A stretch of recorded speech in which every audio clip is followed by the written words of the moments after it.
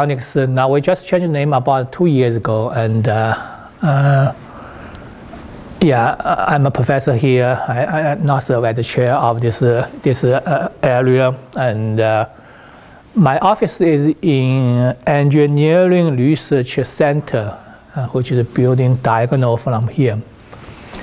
And now, if you have additional questions after today's presentation, you can also email me. That's probably the easiest way to catch me.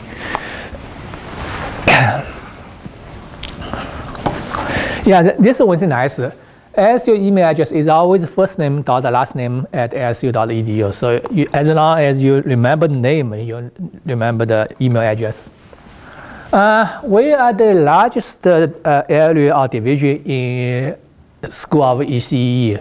We have about 75 faculty members on tenure or tenure track, and 30 of them are actually in Physical Electronics and Photonics. Here is a list of all the names of the faculty we have, and the latest person is this is not the latest version. We have it's the latest version. Ivan is the latest, the person we hired last semester. So, and then if Ivan's name is here, I know everybody's name is on here. So, and yeah, some of them have interests in multiple areas, and this is just one of the areas that David Ali is one of them, and Jennifer is another one. So, but my name is, I don't have a star after my name. That means this is my main area. So let me explain a little bit about what is electronics, what is photonics, and physical electronics. It's the science and technology of materials, devices, and systems that involve the control of electrons. Now, I hope you still remember your Chemistry 101. All the materials are made of atoms, and atoms have a nucleus inside, a bunch of electrons around it. And now, you know, atom is very, very tiny. But if you look at those electrons, the electron is about 1,000 of the weight of the nucleus. So it's a very, very tiny particles. But that's what we try to control here. So in the very early days, and I guess many of you probably have never seen these vacuum tubes. And when I was younger than your age, I remember my dad had a radio set, and if you open the back inside, there are like 5 or 6 of those vacuum tubes inside. Then by the time I was like a teenager, I started to put like what we call discrete transistors. That means you have individual diodes, transistors, then you put multiple of them into a circuit, then they serve as either a radio set or TV set. And but this is the first transistor. This was about 1948 at the Bell Laboratories, and they invented the first transistor. That started the whole solid state of physical electronics thing. And now that was one transistor on this big, about 1 inch by 1 inch germanium wafer. But now, if you have 1 inch by 1 inch silicon wafer, you can put over 1 billion transistors on it. So you have this what we call very large scale integrated circuits. And that's a step from that. And then once we have integrated circuits, you can make now computers. And in old days, computers are really, actually people start to build computers with vacuum tubes. So those are like enormous. And the computer is like 3 size of this room, but the power is not as powerful as your laptop, because your laptop contains much more these transistors than the number of vacuum tubes in those systems. So Mac was one of the, Mac is already 25 years old, or maybe 30 years old. I remember when I was started after my master's degree, I worked in a university back in China, and I remember using one of those Mac computers. But now, if you look at how powerful your laptop is, it's really amazing. The progress over the last, all started with this transistor. So that's why the person who invented this, his name is John Bardeen, and he passed away in 1992.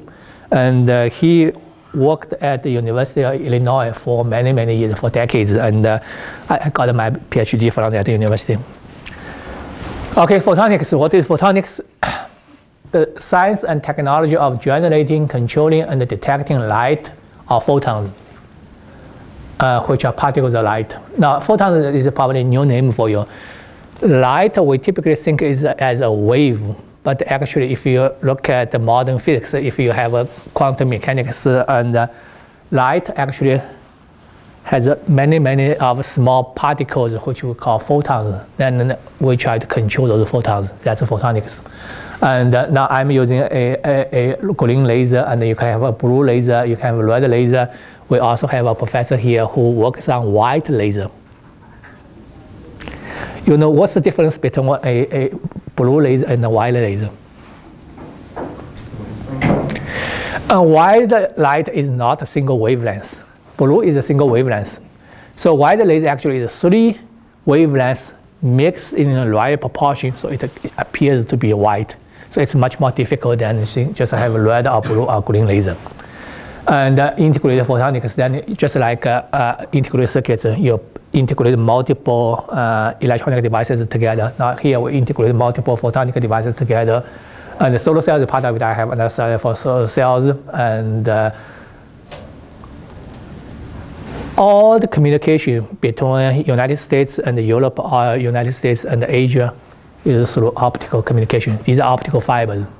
So basically you send not the electrical signal across the Atlantic Ocean or Pacific Ocean. You send a light signal through those fibers, and then on the other side, you receive that light signal, then you decode that into an electrical signal. So all the communication is done by long distance communication is done by optical communication now. So these are just some of the examples. And now this is really the focus area of my research now, photovoltaics, because the energy, environment, sustainability are such a paramount importance these days. And so we need to create energy, generate energy from renewable clean sources. So that's what the photovoltaics does. The science and technology of generating electrons from photons. We want to create a power from sunlight that's generating electrons from photons. You probably have seen these solar farms all as your parking garages, and you see solar arrays on top of them. But if you get a little bit closer look at it, a solar system is just many, many, many of these solar panels. Each panel is about 4 feet by 6 feet in size.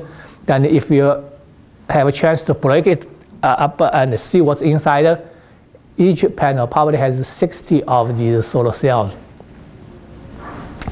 And these cells are made of these from these silicon wafers. So you have a silicon wafer, then on the wafer you make a cell. And the wafer actually comes from ultra pure silicon. So you need to get the ultra pure polycrystalline silicon before you can make a wafer. And then pure silicon comes from quartz. So quartz is really the raw material to make ultra pure silicon wafers. Then the wafers you can make cells. Then 60 cells you connect them into a module, and then many, many modules you have a solar system. So that's how this goes.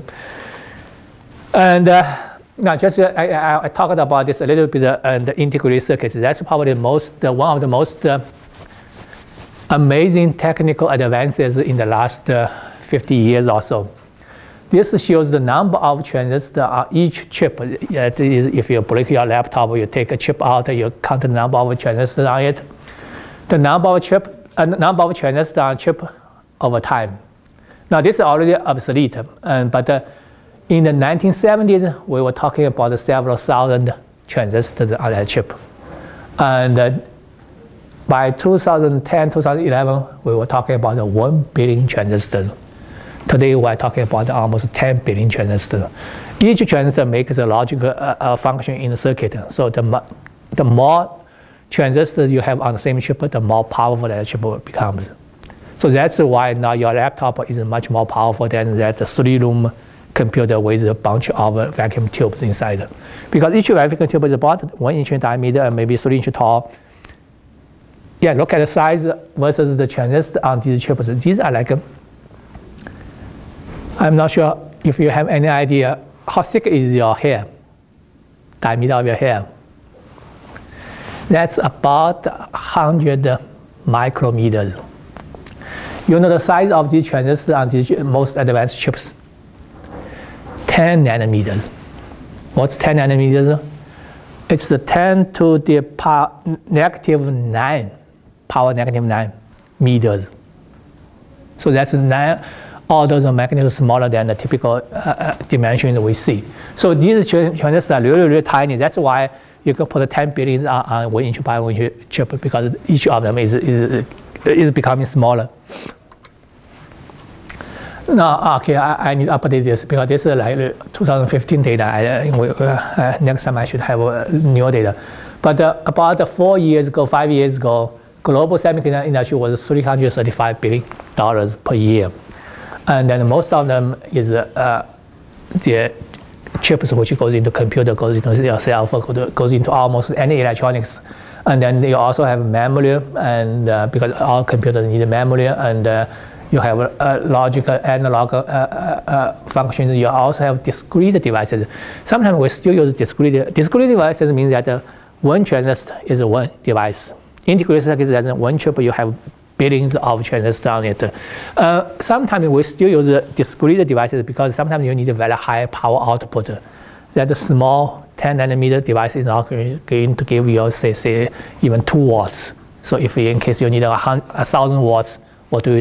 You need a device which is about ½ inch by ½ inch, just to be able to manage 1,000 watts or output 1,000 watts. So yeah, the industry is pretty big and it's still growing.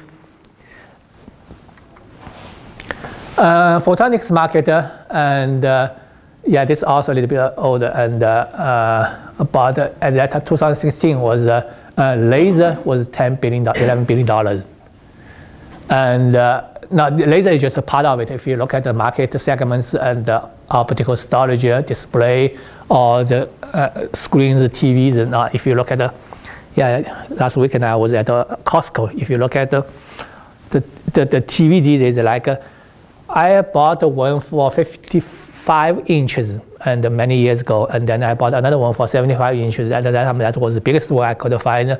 But now you can find like 19-inch TVs, and 55-inch TVs are like $200 each.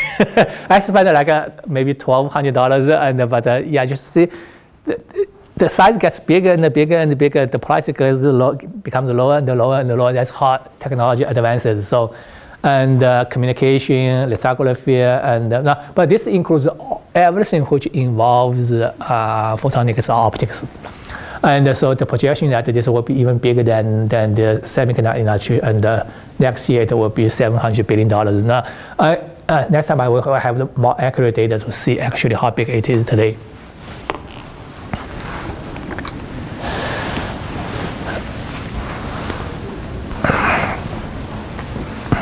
Yeah, so this is really our focus is really on some kind of semiconductors or some kind of materials.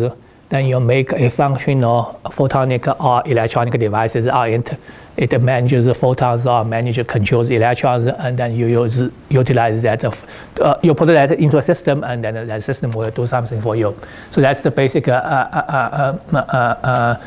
electronic system. And so inside you see a bunch of semiconductor chips, which are typically silicon chips, and these chips perform analog and digital functions. And one advantage of digital signal processing is that you have very high fidelity, because everything is turned into 0, 1, 0, 1, 0, 1. So you never, as long as you keep it at 0, 1, you will never have analog. You could have a distortion of the original signal, and so. But analog is still useful, because when I talk into this microphone, and my volume goes up and down, my pitch goes up and down, and that's first is recorded, translated into analog signal. Then the signal processor will convert that analog signal into a digital signal. So it will all become 0, 1, 0, 1. Then that 0, 1, no matter how long you store them, no matter how many times you send an email that signal over, it will always be the same voice and same pitch. And semiconductor devices, computer chips, yeah, I just mentioned that there contains billions of chips depending on the chip you have. So these devices have to be designed, fabricated, measured, modeled, marketed, sold. That's the job of you guys. And also my job. My job is to teach you how to do that, and your job is to actually do these things. So you need to know a little bit about the device physics, circuit design, fabrication technology, measurement, modeling, and measurements. Just to give you some examples of the research going on in this physical electronics photonics area. I'm sure you don't know what this is. This is a very high vacuum system for glowing semiconductor thin films. And this is in Professor Zhang's lab, and you can glow like semiconductors, compound semiconductors, for example, gallium and arsenic. You can glow a film of gallium arsenide, or you can glow a film of zinc telluride. And so this is a machine of doing that. And we also have a shared facility in ERC, and everybody, including you guys, if you have a project and somebody, a professor, willing to pay for the cost of that project, you can go there and use the facility. It does now. Does the same job as what Intel fabs do, and except that Intel fabs, they make one type of chip and they make billions of them. And in this case, we work on all kinds of different projects, but in the same type of lab setting, using very similar equipment. And now this is my focus area, that is to make solar cell research and to, of course, make solar cells more efficient, make them lower cost. But also, part of the issue I'm looking into now is that, is the solar cell technology sustainable? Because many people have the misconception that solar energy is sustainable. We use solar energy, so now we are sustainable. But the point I always try to make is that if the technology to utilize solar energy is not sustainable, we still do not have sustainable energy. So that's the research I do in my group is looking into sustainability issues of the solar technology we have. Now this is a white laser, so you see that it has three lasers actually: a red laser, a green laser, and a blue laser. If you have them in the right proportion, then it will give you white light. And then another big area, as you studied about a couple of years ago, is those what we call gallium nitride semiconductors. And this gets into a little bit more details. And gallium nitride, most solar cells is made on silicon, and all the Intel chips are made on silicon. And most of the microelectronics or the electronic devices you see are made on silicon. But there are other semiconductors which have better properties in certain aspects than silicon. And gallium nitride is one of them. So, for example, if you look at what's inside here, this is not the silicon. Silicon does not emit the light well. And what's inside here, I think it's green is gallium phosphide based. Gallium and phosphorus, you mix them in the right ratio, they give you a semiconductor which emits green light. Okay, semiconductor industry. What do engineers do in the semiconductor industry? And circuit design. Actually, I had a couple of students who are doing circuit designs at Intel, and they are really, really well paid. And simulation modeling, that's still what we do, and fabrication. And I'm not sure, nowadays you don't see that ad for commercial advertisement for Intel. But I remember a couple of years ago, maybe 5 years ago, Intel had a advertisement on TV, a person in a bunny suit and inside their fab, and that's fabrication. And what they try to prevent is that if your hair falls onto a wafer, then a bunch of chips will be defective chips. And each chip, when they finish, it's probably a couple $100 worth. That means if your hair across two chips, then they lose $1,000 because of your hair. So that's why they want you to cover up every part of your body and before you go in there. measurement, characterization, and sales, marketing. So these are what, if you have a bachelor degree, you can do any of these jobs. And but certain jobs requires a little bit more advanced knowledge or experience or degree. Job opportunities in the electronic device business, integrate circuits and system, and free scale, on-semi, and I don't think free scale is still in existence. But on-semi is here in local, and Intel has a couple of fabs in local. Actually, I have quite a few students working for Intel now. And also I have quite a few students for working for Texas Instruments, and one for IBM, and two for Global Foundry. And I also have one student working for Micron. Micron is in Idaho, making memory chips. Yeah, so I have one student working there.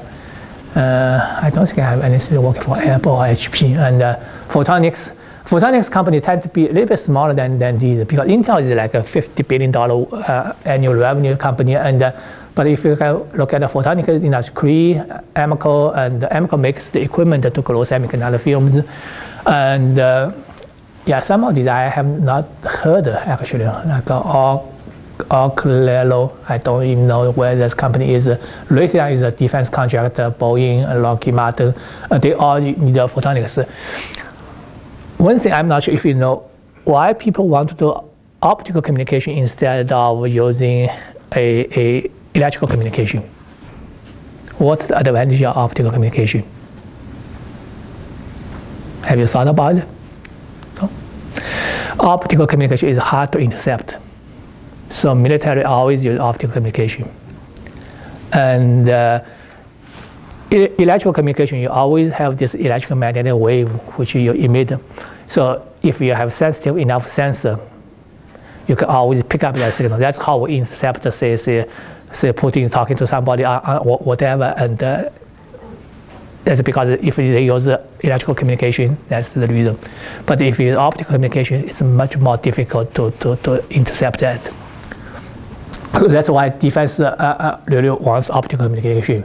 Equipment manufacturer, yeah, I have many friends working for Applied Materials. That's the #1 equipment maker. And KLA, I have a couple of students in them. I have a friend there. And digital instruments, K3, these are all like more like Agilent. These are make like electronic instruments we use in lab or in production.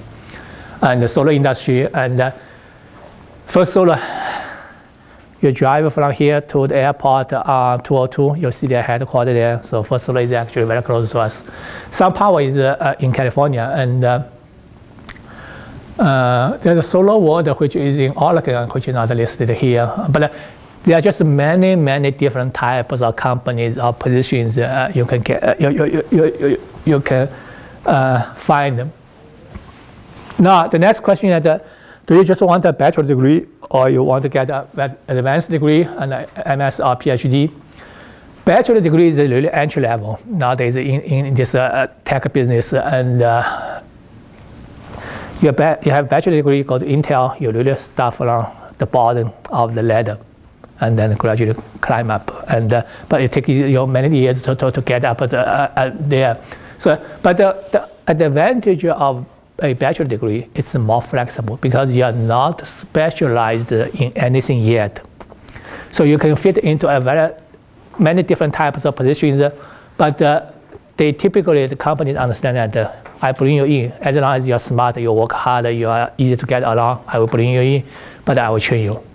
I don't expect you to be able to do your job on day one. I give you at least 3 months, even 6 months, or even a year, just to bring you up to speed so you can do your job. So that's typically what happens with bachelor degrees. And now, of course, if you just get into marketing, then you don't need really more technical knowledge. Master's degree is a very good degree because you have a little bit more knowledge, a little bit more experience, but you are not very specialized yet.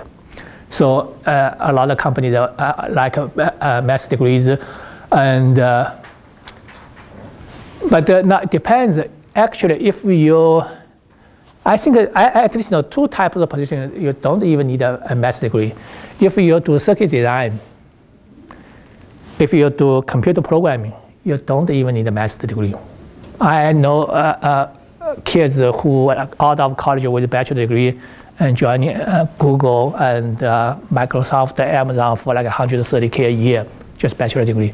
What you need is you need to be very good in logical thinking, very good in programming, and then just that coding, and that's all it takes. And circuit design is similar. You have a very limited number of rules or principles you follow, and then just everything else is just a logic based on that set of rules. So you don't need an advanced degree to do that. But if you want to work for, say, as a process or equipment engineer for Intel, most of them have PhDs, because that requires much more experience than that. Now, one thing that PhDs are very, very specialized. So it's not like I have a PhD, I can apply any opening out there. It becomes much more specialized. Your training is this specific area, then you look for opening in this particular area. And yeah, it's good for those who are interested in advanced, more interesting work. And now, if you want to be a research or professor, nowadays without a PhD, don't even think about it. Nobody will hire you without a PhD, as you would never hire somebody without a PhD. Even many of the lecturers we hire these days have PhD degrees, not or the tenure track professors. They all have PhDs. And if you go to like Intel and they say, I want to work, Intel has a couple of research centers, one in Portland, Oregon, one in San Jose. If you look at, actually I visited Intel's Portland Center many years, 25 years ago.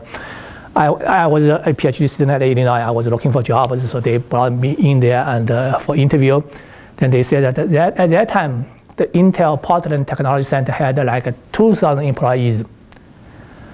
Like they say that 1,300 of them are PhDs.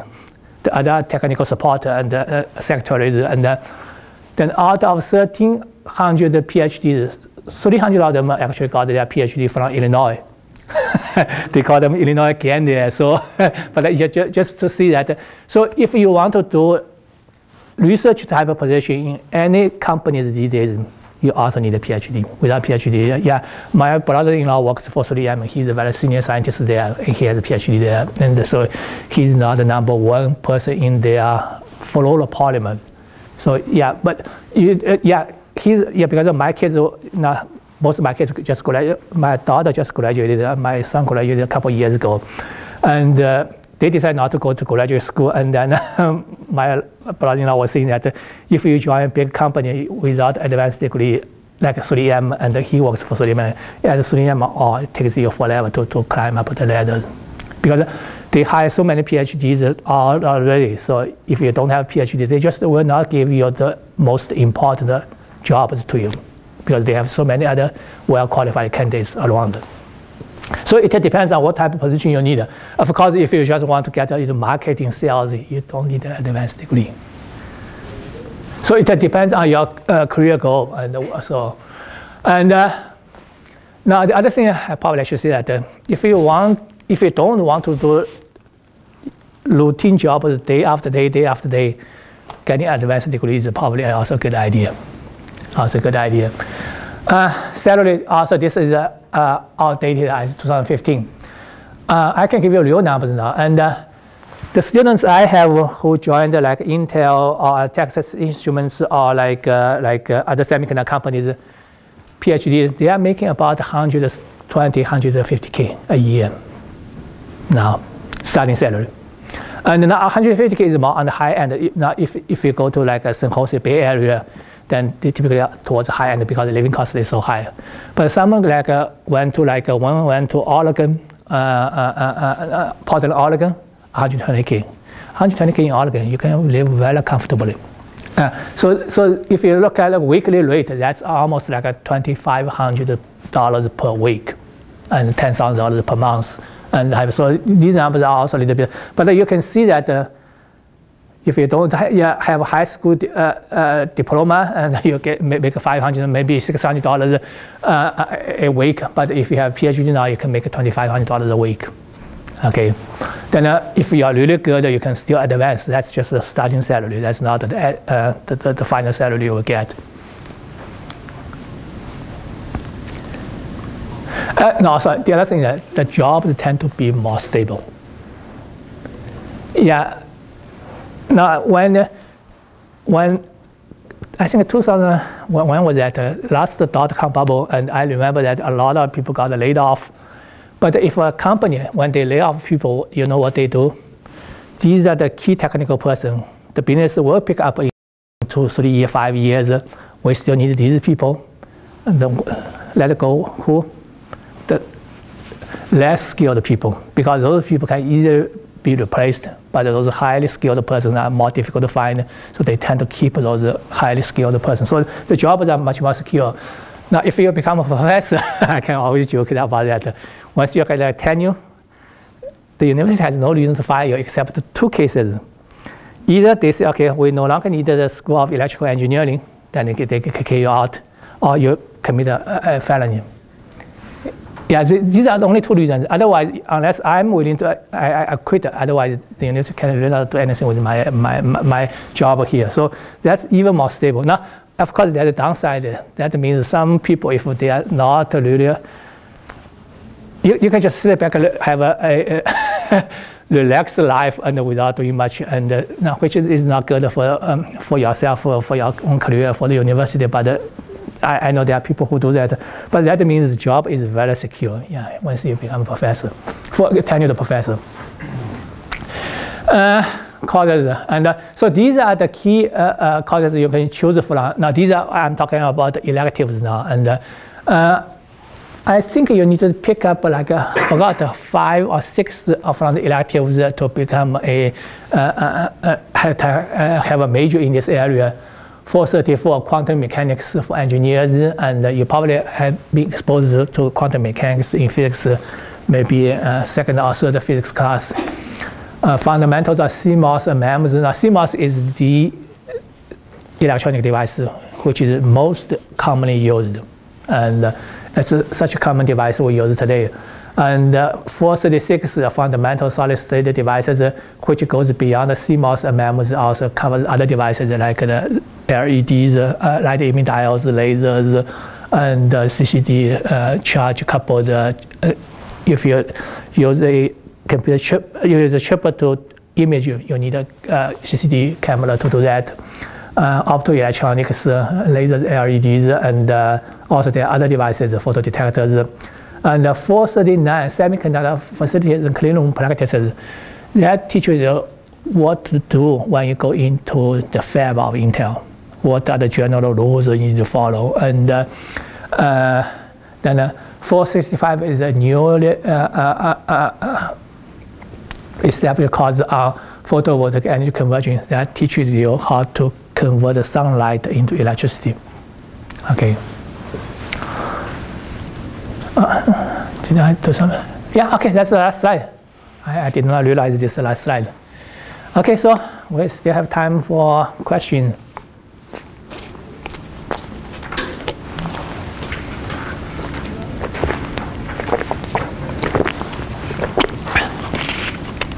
Yeah, I was asking questions to some of you, and have you all decided what major you want to get into, or you're still open-minded, or have some clue but need a little bit more information?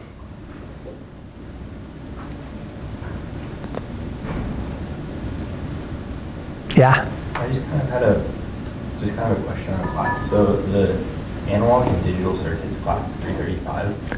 Can you, I guess, from a professor's perspective, kind of go over what that is, because that's kind of the intro class for the prerequisite modules, I think. Okay. 334, 335 is supposed to be in circuits area, not in physical electronics area. Yeah, so I taught 334, but I never taught 335. Yeah, so I never taught analog, because analog circuits are still widely used, but not as common as digital circuits. So yeah, so I don't know much about 335 actually. Yeah, you know, Cheryl? Okay. Well, come next week to the pathways. It's supposed to be on circuits. Okay.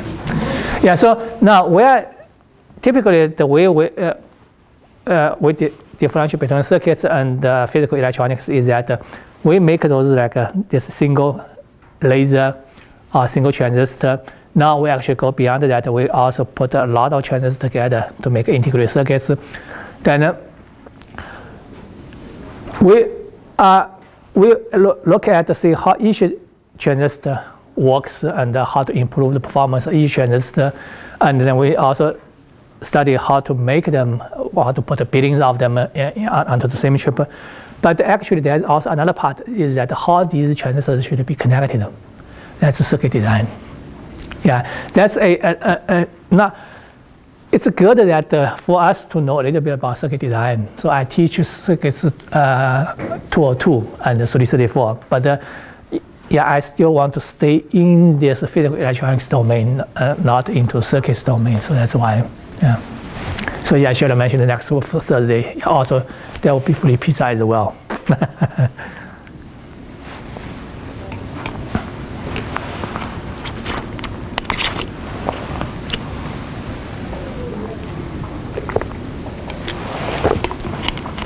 Oh, clear? Okay. So how many of you have decided to get into physical electronics? We call it PEP. Kind of, yeah. So what, now if I take over, how many of you want to get into, say, power systems? No power. Kind of, okay. Undecided. And how many wants to get into circuits? Okay, good. 3. Okay.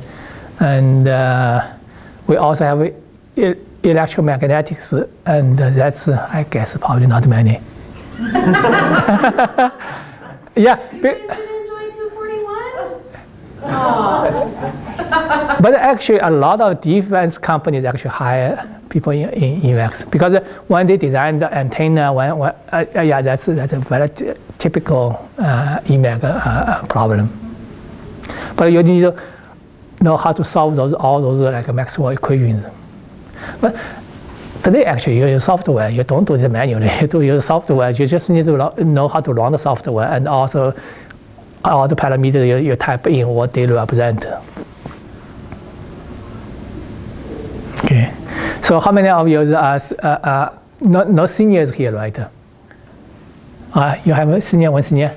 No. No senior. Okay. I'm a senior. Oh, you're senior? Yeah. So you haven't decided? No, I'm doing controls and communication. Oh, control.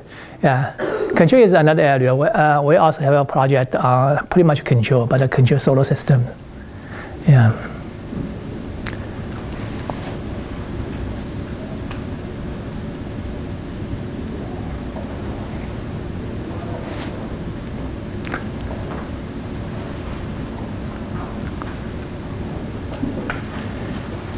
Yeah, okay, a little bit quieter here today.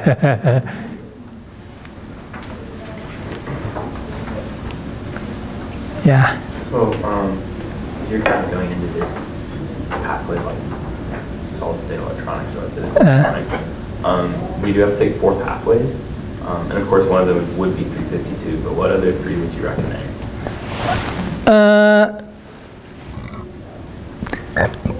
It depends, and.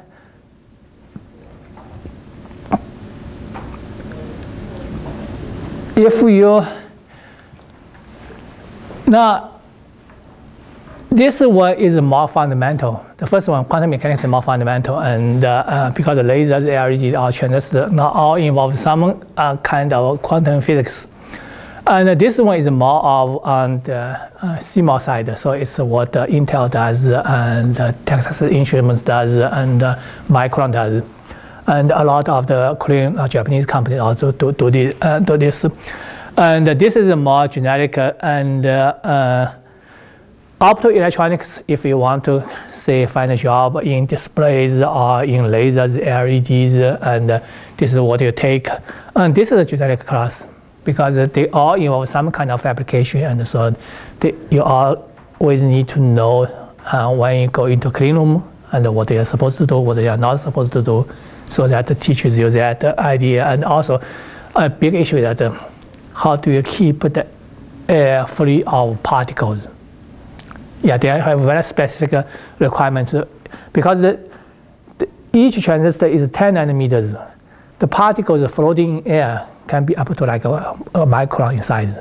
So if a micron size particle falling onto your chip, it covers like 20 transistors. That chip will certainly be dead because you cannot do anything to subsequent fabrication processes to make those transistors. So that's part of the reason how to keep clean and see they have like class 10, even class 1. That means each cubic meter of air, there can be only one particle of 1 micron size. So now this is my, personally I'm biased, but personally I think that when I started my faculty career 22 years ago, and I was in Texas, so I worked with a lot of those semiconductor companies. I worked with, not Intel, I worked with IBM, worked with Texas Instruments, worked with Motorola. At that time, Motorola was still around, and Semtech and SRC, just to see how you can make CMOS better performance and faster. But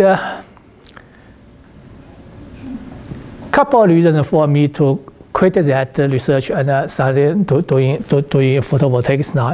One is that if you look at, say, when Intel built a new fab, you know the price tag these days, a new fab is $10 billion for Intel to put in, to build that. Now, no university can afford even, say, $10 million to build a lab for you to work in. So you can see that you just don't have the necessary equipment to do the things of interest to them. So that's part of the reason, because they are capability-wise aside, they are so advanced that there's very little university can do. So that's why nowadays you don't get much CMOS research in university. There are only like less than a handful university in the United States which still does CMOS research. So that's one of the reasons. On the other hand, I also kind of feel that, now this is my personal view, and it doesn't mean that what Intel does is not good. It's still good because everybody needs a computer. But on the other hand, I feel that because John Barton invented that transistor, then it's already 70, 80 years later, and a lot of smart people and have made their contributions. Now we are at this stage. Whatever I can do on top of that is not going to have a huge impact. I can make a little bit improvement here, a little bit improvement there, but it's not going to fundamentally change the semiconductor industry. But if you look at energy, we're still burning fossil fuels. 90% of energy we use to come from fossil fuels.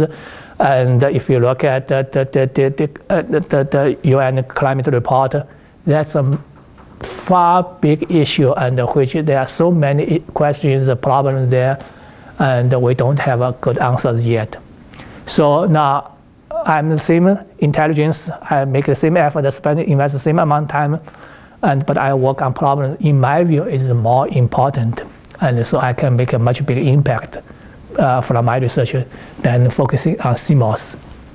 Yeah, because the whole building is almost done, and you put a nice window color on it. Again, it looks nice, but does that really change that building, the foundation of that building? No, it does not change.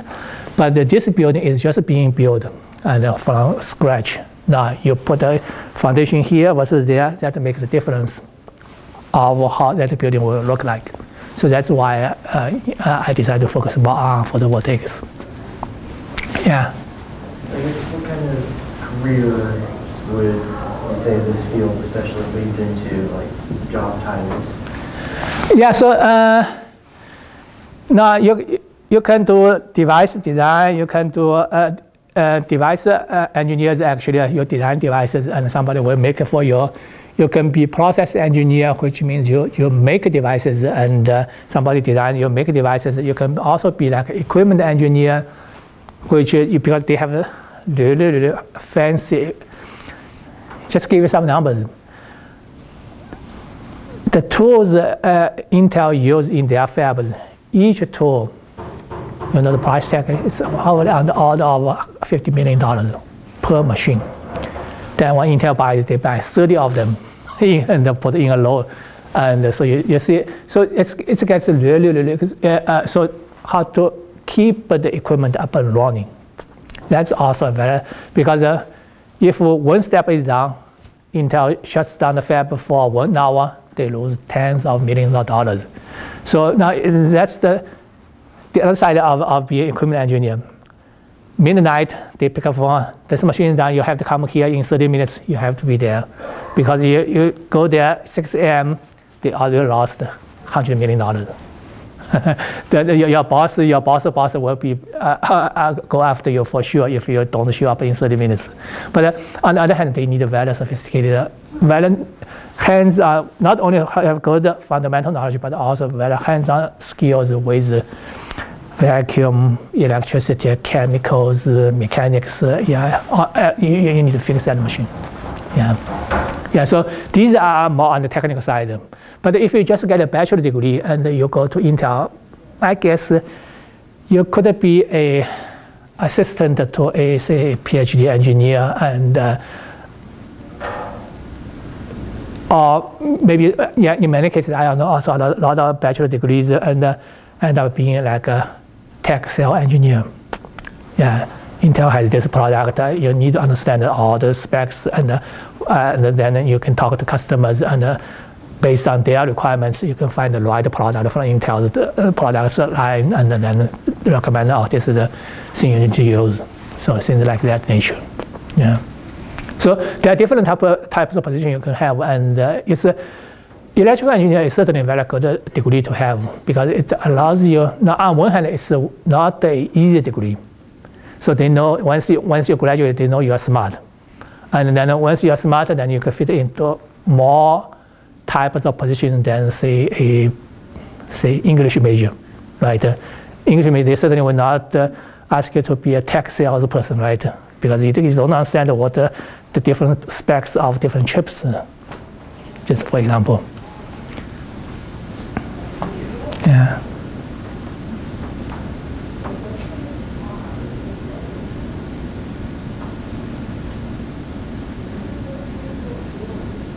Okay. All clear? Yeah, so now if you have additional questions, you can certainly email me. Just my first name dot last name at ASU. So you can email me. I will try to answer your questions to the best I can. And if it's not in my area, I can certainly connect you with the right professor.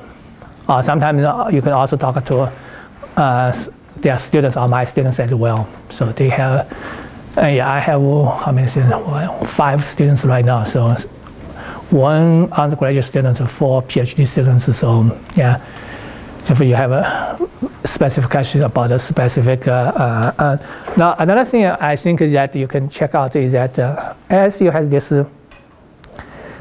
Photon Undergraduate Research Initiative. There's a website. So if as an undergraduate student, if you want to get more exposure to the different research going on at ASU, you can check out the website. Different professors list their different projects. And at this time, probably you just read the title, see, okay, that sounds interesting. And but once you get into it, then you will understand a little bit more. And if you have been exposed to 2 or 3 different projects, then you probably will be able to find, okay, this is the most interesting to me. Okay. Okay, good. So if no more questions, then we'll call it off. Thank you very much. Thank you, Kira.